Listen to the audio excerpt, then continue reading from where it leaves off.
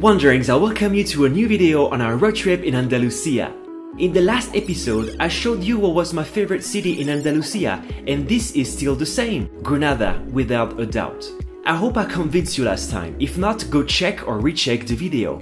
As for today, we have many kilometers to do and several atypical characters to meet, so stay until the end if you want to see them all. So let's get started. Let's return to where the air is fresh, where the sea wind blows on your soft ears. Let's visit the city of Malaga.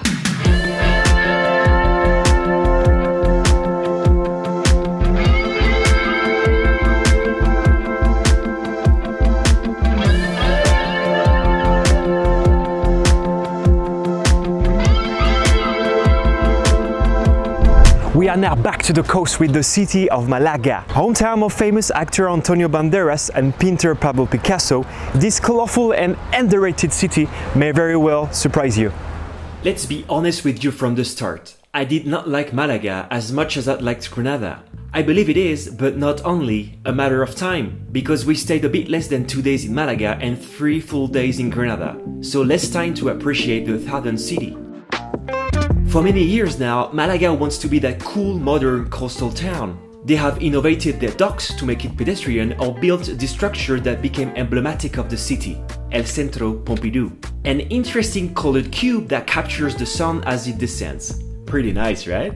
This cube, nonetheless, is not the only ace the city has in its sleeves. As I mentioned before, Picasso was born here, in Malaga, so more reason for the city to expose his arts and illustrate his whole life. He has even 2 places, that lucky guy. One at Mercer Square, the house where he was born, as well as another ancient palace converted in a museum. That is the one we decided to visit. Even though almost all paintings are replicas and the museum is a bit expensive for what it is, I still liked to learn more about his life and some of his other works, way less known. Maybe there's a reason to it. Here and now, you might ask yourself, Gimlet, is there any trace of the Arabs since Granada is not too far and had plenty? You are so curious, Wanderings. What an amazing question. Let me answer by yes, there is one monument which proved the Arabs lived here, the Alcazaba, or the citadel of the city. Less impressive than the Alhambra in Granada, you can, once again, cannot deny its beauty and the incredible facility that the Moors had to create this kind of buildings. When you advance into the Alcazaba, you find yourself face to face with some quite nice palaces. All the monument is still standing after 11th century. Just this info itself should make you want to visit. It is amazing. Amazing like the rest of our road trip. Let's get going and enter into a zone called the Road of the White Villages. Right before we enter, I think I have something to say in front of the camera. Oh, here I go, I'm running really fast to tell you an info. I definitely need to do some more sports. Hang on, I'm coming. Right there. Here we go, tell them what you have to say.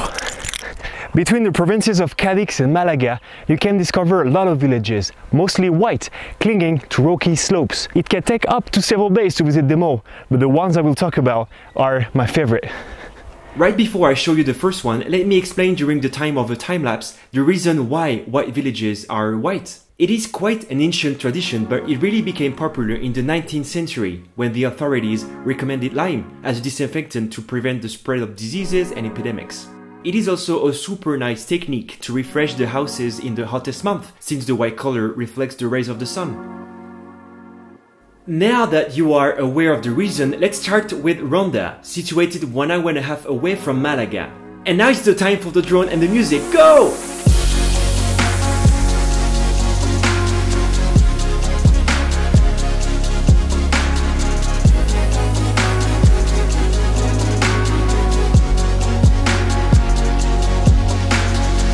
These drone shots already convinced me. How about you?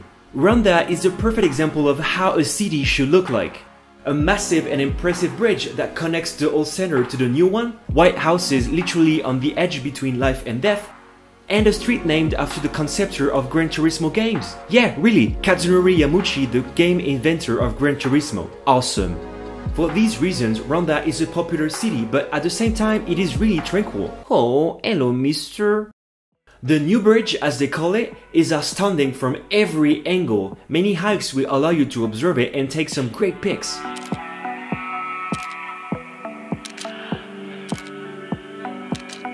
Here's my reaction about Ronda.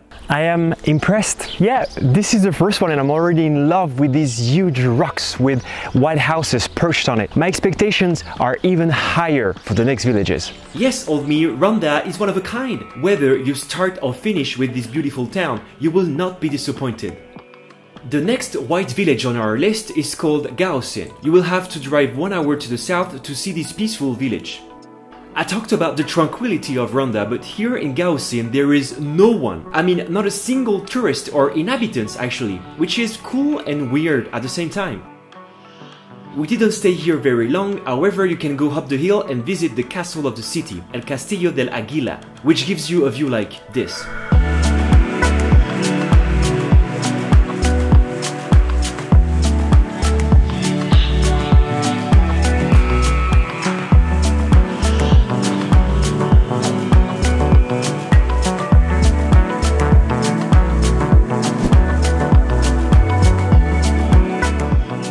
Let's finish this video by showing you a village you didn't know existed.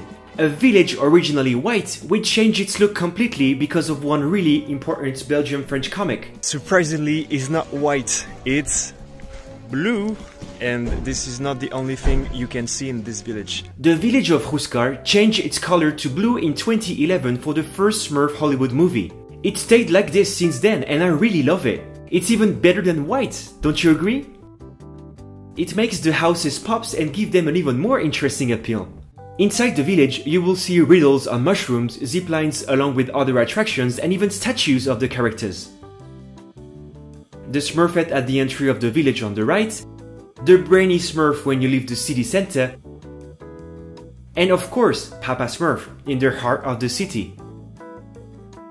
I knew there was going to be some blue houses and 1 or 2 Smurfs here and there, but this is much more than that.